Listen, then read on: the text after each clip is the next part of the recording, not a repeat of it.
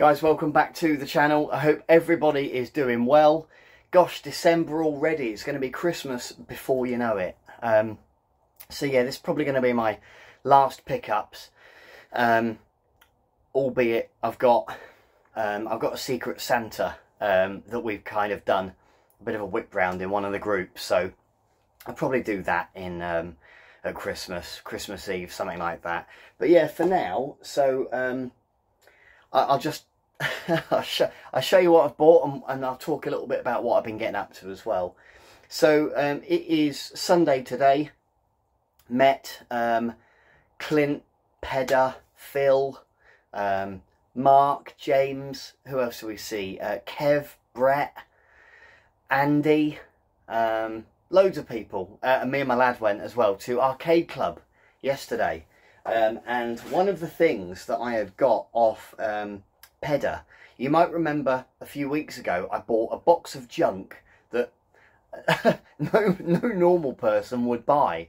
But my plan was to essentially swap little bits out for stuff I wanted.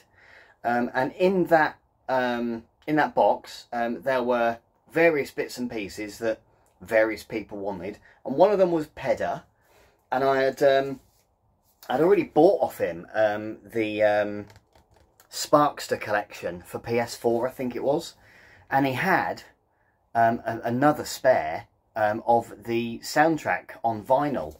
So so yeah, I didn't pay a penny. Yeah, just swapped it for some of that stuff. So with with the rest of that stuff, I ended up pulling out about 30 items, 40 items maybe, that I really wanted, that were really cool, and the rest I swapped with people. And what was left over, I then part exchanged to put towards, you know, the new Spectrum thing.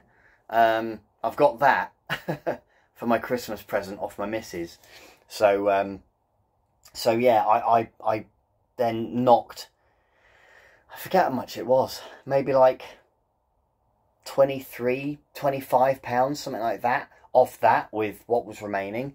And the whole box was only 30 quid. So yeah, I did pretty good. I got, I don't know, I don't know a value out of everything I swapped, but I did very well out of it.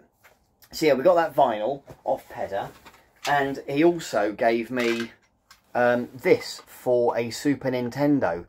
I don't know what it's called, but basically you put a PAL cartridge in one of these and a Japanese cartridge in the other, and it'll let you run your Japanese games on a normal PAL Super Nintendo.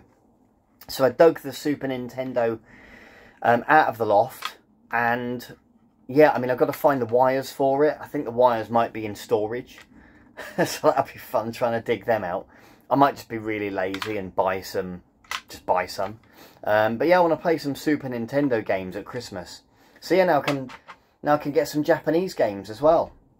So thanks for those two things, Pedder, mate. That's awesome. Right, okay. So I also, I'm just going to move this here. I'll talk you through. I also went at the beginning, maybe the middle of November, to go and see Only Fools and Horses, the musical. And it was in Manchester. I went with a mate that I hadn't seen him for about maybe 2.5 years or something daft. But we're both really big fans. So yeah, I got like, it was at the Manchester Opera House. I think that's the official programme, and that's the tour programme maybe. So I got both. I won't tell you, I won't spoil anything about Only Fools and Horses the musical for you, just in case you've got tickets. But they are touring next year. There's another one up in Blackpool, I think they're Leeds, all over the place. I have not laughed so much in a very long time. I was laughing so much I was crying.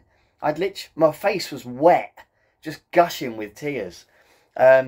Just really good fun. And you got Paul Whitehouse in it as well, who's a good laugh. He wrote it, or co-wrote it, I think. Oh, that's the door creaking, I promise. But yeah, really enjoyed it. I won't tell you any more. If you go in and expecting it to be like the original, then, you know, it's not. But what it is just a very good laugh with a lot of like-minded people, fans like myself. So yeah, so with that done, I then finally bit the bullet on getting all of the magazines for my DVD set. So for those that don't know, you've got basically, I'll try and, so you get all of these magazines. I'll show you a good one. Expressions. So yeah, you got these back in the day with every 2 weeks with a DVD on it, and they were just delivered to your newsagents. I'm sure you know the sort of thing. It's quite popular back then. And I've had all of the DVDs, but I didn't have the magazines, and these were on eBay and nobody bid. So I got these for about 12 quid. It was a charity had put them on, and I just bid like the last hour to go. I thought, if I win, I win. And yeah, I got them for 12 quid. So yeah, I've got every single one. I'll just show you. That was the one I was going to show you. Such a classic episode, a Batman and Robin one. So yeah, I don't know if, maybe if you're an Only Fools fan, you might not be. And if it's not for you, then fair enough. You know, I absolutely love Only Fools. And I'm making my way through. I did start watching them when I bought the DVDs. I started finding them in charity shops in lockdown. And I finished off the collection about a year ago, something like that. And I started watching them, but I stopped. So I've just started again, and I'm on to DVD number 22 now. So I've only got about 7 to go or something. So yeah, I got that, and it came with the limited edition. It's a bit battered and tatty, but I'm more than happy with it. So yeah, I got the little holder as well. Oh, that's a good episode, that one where he goes hand gliding. I've just been watching them all, and because they're all uncut, there are a few naughties in there and that, and swear words, and doesn't bother me. But yeah, with all the episodes being uncut, they're a bit longer, which is quite nice. Like some of the episodes had up to like 12, 13, 15 minutes cut out, some of them, just because the BBC's licensing rules, or there might have been music playing if there was a nightclub scene, stuff like that. So yeah, they got really cut back quite a lot by the BBC. So these are on DVD off the Only Fools magazine, are basically the most unedited versions. Anyway, right, on to the games. So, a couple of Switch titles. So I got Fae Farm, and it's actually my wife got this, but I thought I'd just show it just quick. The only reason I think I've not seen her as much, it may make herself scarce, is because she's playing this game so much. And I've kind of over her shoulder seen it, and it does look a lot of fun. So so yeah, that's what the missus got. And I also got, on Black Friday, I got Everybody 1-2 Switch. And I got this from Curry's for 7 quid. And I just thought it'd be a good laugh at Christmas, basically. We do play quite a lot of the Switch games with the family, like Mario Kart is a favourite. And there's a Mario Party one with the rowing, you've got to row. That's a good laugh. So yeah, I thought this would be good. I thought this would be a lot of fun. Okay, so there's going to be a bit of all sorts in here. Oh, I forgot about that. My missus also found, just dropped it on the floor, Just Dance 2021, sealed in a charity shop. I think she paid 4 quid for it. So yeah, sealed Switch games in charity shops. Bonkers. Okay, so just going back to the Only Fools stuff, I forgot this was in there. So I bought from Music Magpie Rock and Chips, which is the Only Fools prequel. It's got James Buckley in there. This must be 15 years old itself, I would think. 12, 15 years, something like that. And yeah, it was a prequel. So I watched it when it was on at the time. I've not watched it since, so I'll give that a go. And then I also got The Green Green Grass. Not quite as good as Only Fools. I don't think I watched every episode. So I bought that and the other two as well. I think there might be a season 4 actually. So I'll have to look out for that, I think. So yeah, I got those as well, just so I've got like basically every Only Fools spin-off as well. So so yeah, I look forward to watching some of them at Christmas probably. Yeah, okay, so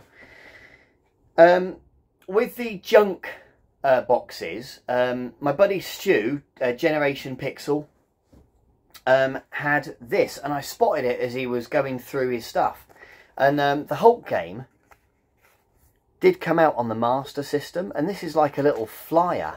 I don't know if it would have been maybe in shops maybe at the time, but I thought that would be quite nice to go in with my copy.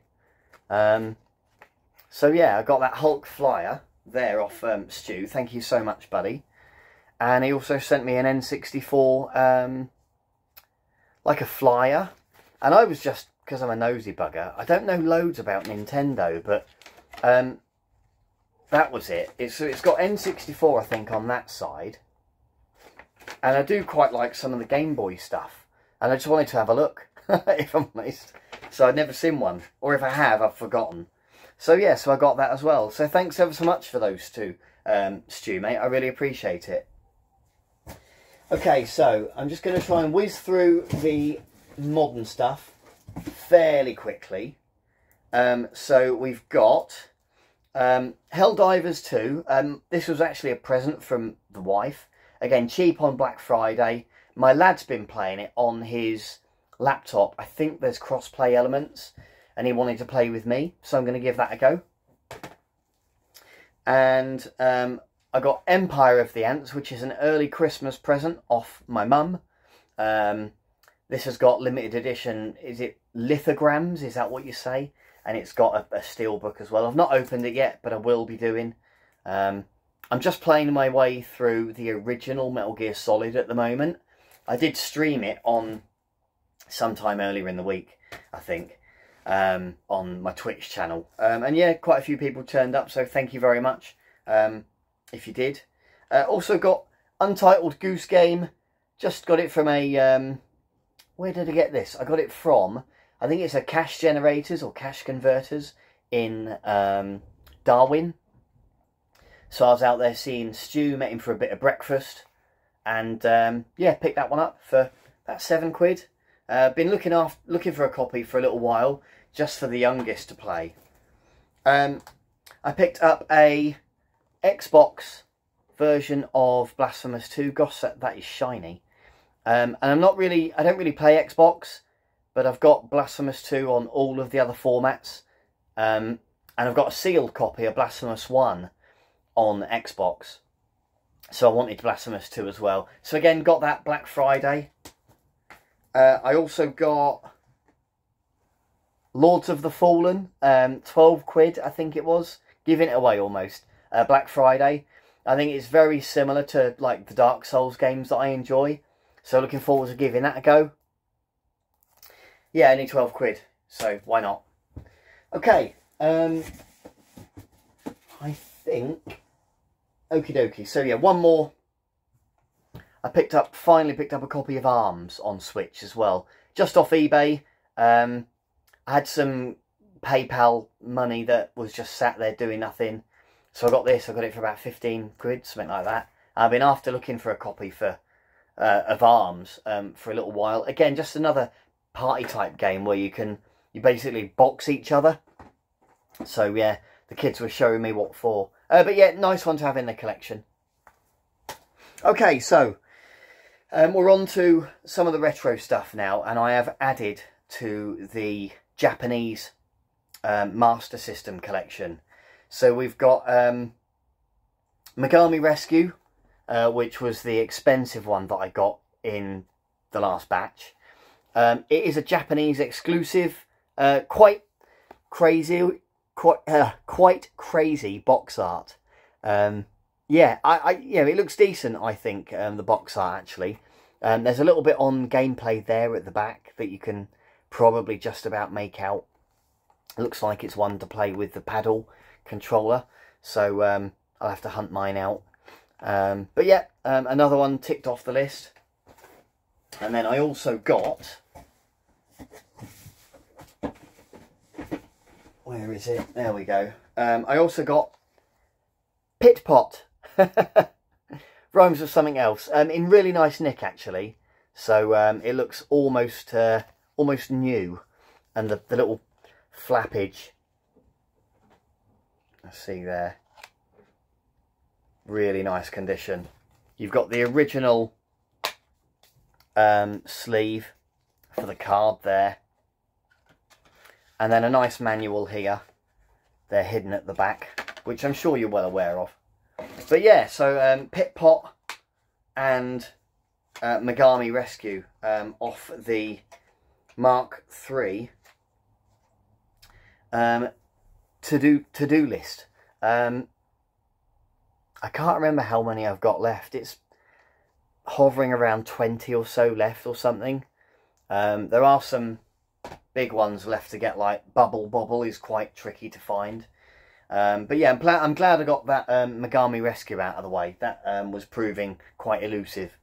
And then the last two games, really, I spotted this come up on, again, a Japanese auction, and it's Borderline. This is probably now the oldest Sega game that I have in the collection, I think.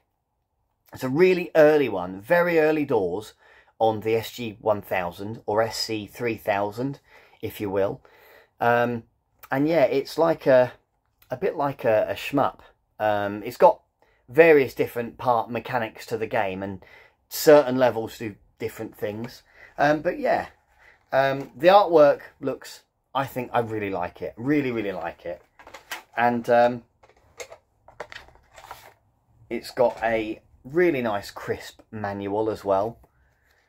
Even though this is the Japanese version, you know, it tells you what it is in English up there. And yeah, that was what you got in, that was your manual back then in I'm thinking it was actually maybe an 84 release. But was it 83? Might tell me on here.